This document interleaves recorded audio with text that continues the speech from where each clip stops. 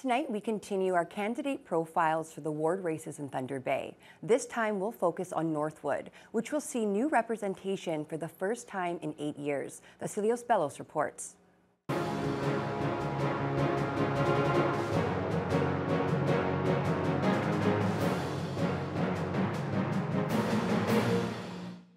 There's going to be a fresh face in Northwood as current councillor Shelby Chung decided to run at large this time around. One of the 5 candidates looking to fill that vacancy is Bill Dell. His experience includes managing at the Valhalla Inn and working in construction. Dell believes he would be a good fit for council as he won't shy away from what needs to be done. I don't speak politically correct. I say the words that are necessary to bring the issue forward.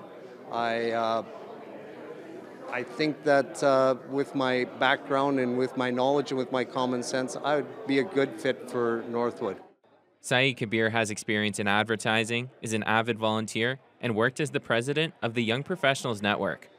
Kabir is confident he can bring a new vision to City Hall.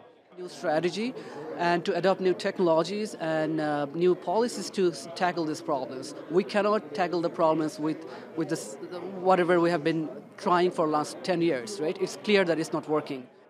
Chris Crumples has been a member of the Sister Cities and the Anti-Racism and Inclusion Advisory Committees.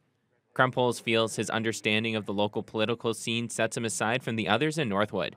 I'm in City Council every Monday night. As you've seen, I'm in all the wards. I've spent time on the Anti-Racism Committee. I've spent time on the Sister Cities Committee, so I've learned about what's going on in the trenches. So I understand some of the inner workings of the city already. I already know a lot of the policies and procedures.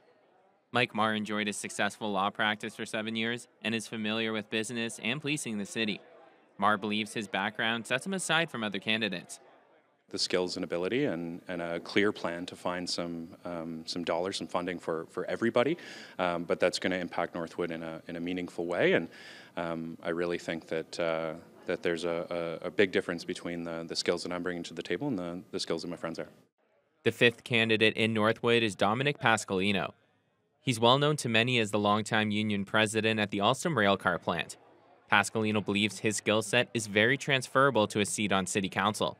I have a great work ethic, and I am a person that is compassionate, and I understand the needs of what people need. I've already been doing this basically for 11 years.